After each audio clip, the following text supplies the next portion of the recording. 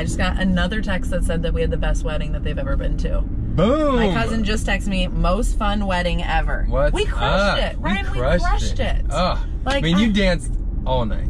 Literally, you didn't leave the dance floor. I did Ryan, not. you didn't even leave. Not. I stepped outside at one moment to have a moment with my dad, and you never left. Yeah, well, people were bringing me drinks, so I didn't have to go anywhere. It was great. I mean, I think we raged. We did everything we wanted to accomplish. This is, okay, so I keep always hearing about this, like, the wedding blues. Like, oh, I'm so sad, my wedding's done. I'm like, is that because you failed at your wedding? You didn't have fun? Probably. You probably didn't get drunk? You probably weren't doing the stanky leg on the dance floor? You thought that was going to be the biggest moment of your life? Yeah, it's like we have more things to look forward to in our lives, Ryan. Like, I'm not worried about it. Me neither. We crushed it. We're going to continue crushing it. That's the facts of our life. We're never going to look this pretty again. And are like, I don't know what the fuck. I don't know why I said we had more stuff to do in our life. That was it.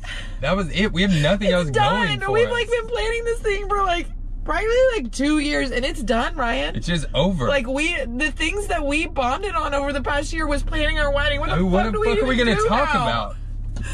I just like, and I'm not gonna get to like wear that dress ever again. It's just like, oh, you get to wear it one day. You're a crazy person if you want to wear it again. You could do like a costume. Ryan.